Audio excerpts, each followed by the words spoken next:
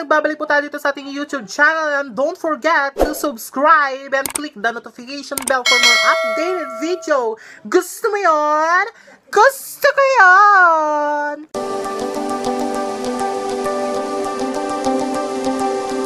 For this video, ang gagawin ko ngayon is pupunta po ako sa garden namin.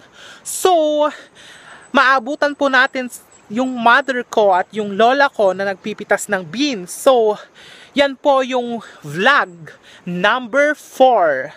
So, abangan!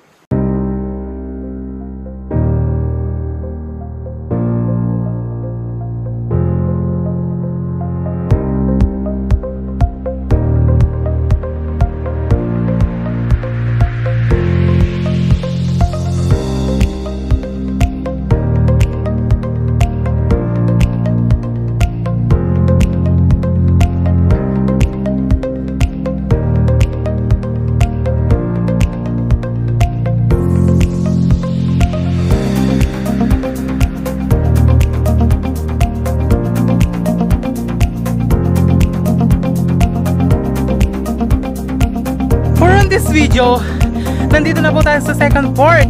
So, nakakapagod. So, nakita naman po natin yung mga daan na lubak-lubak. So, ngayon, palapit po tayo ng palapit na pupunta po sa mother at lola kong namimitas po ng beans namin.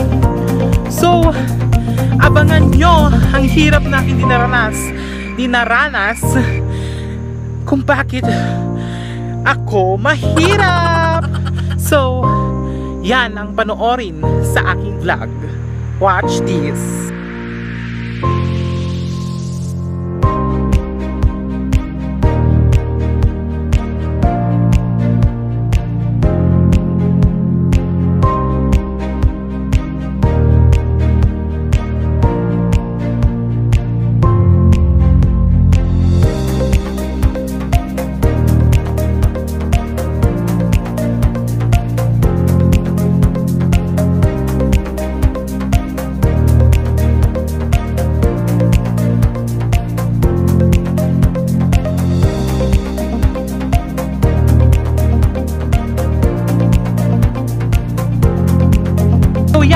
Video, yung tinaas ko po na daan na yon, yan po yung tinaanan ko kanina. So yan po, tignan nyo po yung kamay ko, nadapa po ako. So ganyan po kahirap ang mamuhay ng mga farmers. So this adventure is so nakakahirap. So abangan nyo lang dahil tataas pa po ako. So malayo pa po yung pupuntahan natin. So let's next part 3. Abangan.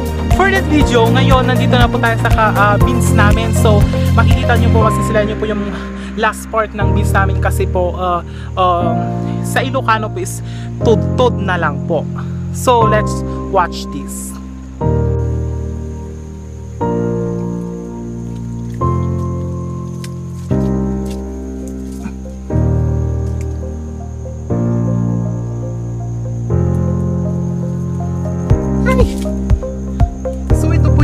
Namin. Actually, tataas pa po ako kasi po is mahirap po yung daan.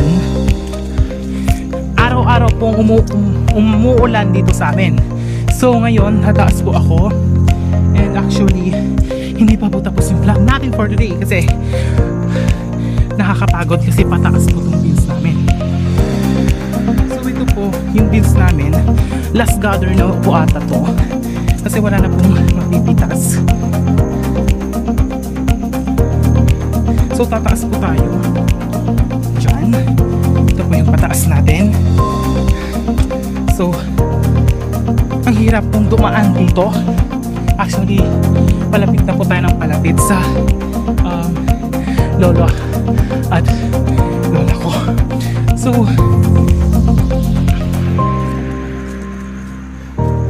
for this video actually is the best approach. So nakakapagod po ang tumaas dito sa bundok natin.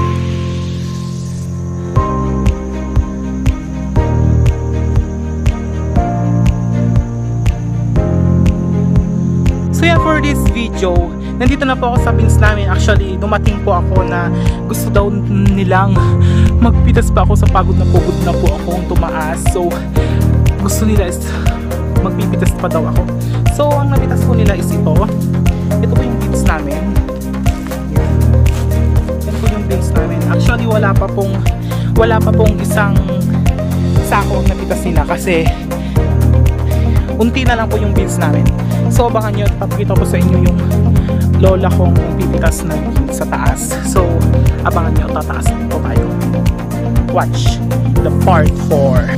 So yan po, papalapit po tayo ng papalapit sa mga nagpipitas ng beans. So nakakapagod po ng makiat. So nakita nyo po ito po sila. Yan po yung mother ko.